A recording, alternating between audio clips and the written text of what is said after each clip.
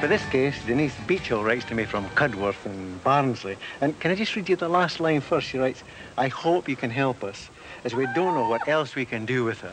Now, the her they're referring to is a golden cocker spaniel bitch, 3 years old, who's giving them big problems. She's apparently very moody, bites unpredictably.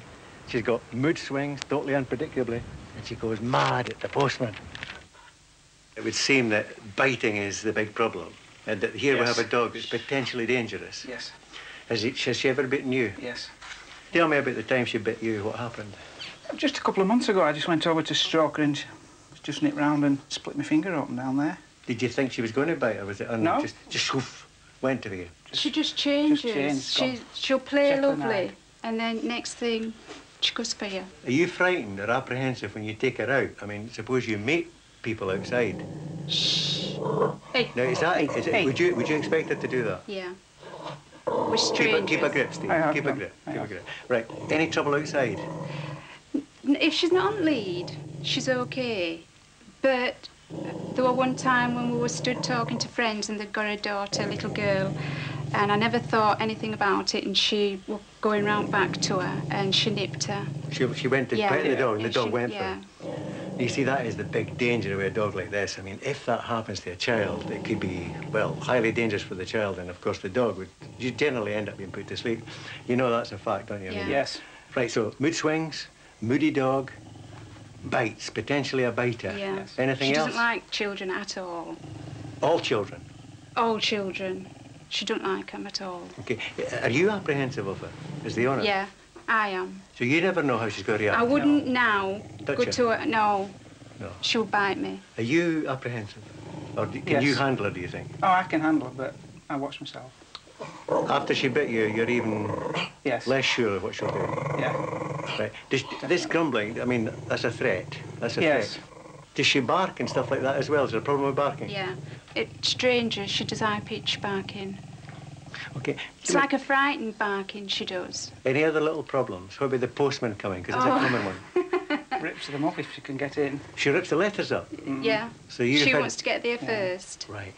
Apart from her being beautiful to look at, what are her good points? What do you find attractive about her? Well, she gives you lots of pleasure, because when she's not in the funny mood, she's a lovely dog. Right. She really is. So, if she comes up to you, how does she show that she's lovely? I mean, does she lick your hands or what? When she greets you when you're coming home from work, and her back end, she just wiggles. Oh, the old shuggle? Yeah. Lovely to see that, and she'll lick you to death. Yeah. You know, and you can touch her then. It's on her terms. So that's what you find most attractive about her? Just as I speak, can I just ask you finally, how much does it disturb your life in general? I mean, does it make your life unbearable, just bad? We want to love her. Right. And we can't get close to her. Hello, Steve. Nice to meet you. Megan. Megan round there. Round there. Okay. Right. First thing I'm going to tell you is that this is very, very common. Very common. I think nervous aggression is the most common problem we deal with. That's the bad news. But the good news is it's very, very easy to cure. Because what we have here is a little dog that is decision-making and getting it all wrong. Does she follow you everywhere when you go around the house? Yeah. She's looking after you. That's what a parent does. Why can't she do it? Because she's never been trained to do it. Who's taught her this job? Nobody. Problem number one. To be the leader, you must be the strongest, the fittest, the most intelligent, and most experienced in your environment. She can't understand our world. I can't. So what chance does she stand? And to boot, she's a single parent. I should imagine you've been told to put her down, kill her? Yeah. Yeah. You've had advice to this dog should be destroyed? It has been mentioned. Yeah. Give her a good hiding. Garage. Take her in the garage and, yeah. Completely wrong. Because if you want to get aggression, you give aggression. Yeah. The dog fears what it doesn't understand. And sadly, human beings give dogs signals that the dog does not understand. So it is the language. Again, we're back to the language problem being that the dog has a different language to you and I. So what we have to do is convince this little dog that it is not her job to look after you, that is not what she's for. The idea that a dog only has one master is ludicrous, because the dog sits into a pack, and that can be 3 individuals, it can be 30 individuals, and there's always somebody at the bottom, there's always stages. A dog must be below every member of the family, or else it will worry about you when you're out. What the dog is doing all the time is trying her best to protect you. And what do? You go out and leave her. Yeah. Poor little soul's worried sick. You know, she's back here, where are my babies? And if she sees anybody coming at you, she's got to protect you. So we will, right now she's resting, because as I've come in and I've totally ignored her. I have not threatened her. And that has got to give her confidence. So it's all about giving her the confidence to give up the job, hand it over to you, and we go from there. Okay? When she growls, she is saying to people, keep away from my babies. I'm going to protect them at all cost. So she's not being naughty at all. She's doing the job you've given her. So she's not a bad dog. This is a confused dog, that's all.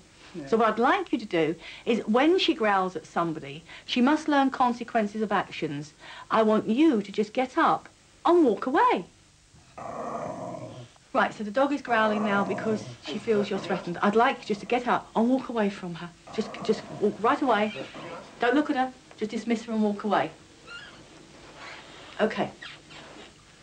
The reason I've asked you to do that is she believes that she is protecting you. In her mind, there's no doubt about that. She's protecting you. She's got to learn consequences of actions. If, when somebody comes in, she growls and carries on in that aggressive fashion, you abandon her. She will learn that you walk away. So therefore, what she's doing has no purpose. She's not achieving anything. She's not protecting you because you're not there. Yeah. So it will change her mind about what she's doing. Every time she does that, you'll go away and she'll stop doing it. She's stopped growling now. I'd like you to return to your seats. Without looking at her, without paying any attention to her at all. What you're proving to her is that your comings and goings, as the leaders, is okay. And if she were to start growling now, you just do the same. All the time without acknowledging the dog. She will learn consequences of actions, which are, if she growls, she loses her contact with you. And because she's a pack animal, that's the last thing she wants.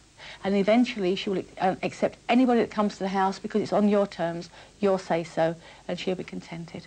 And you'll find she will put on weight. Be careful, because the stress is off her.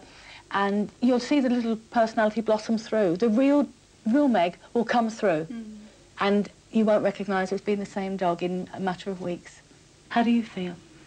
It's a lot better. We've not had anything like this, have we? No. She would have been growling and going for him. But what's she going to be like with children?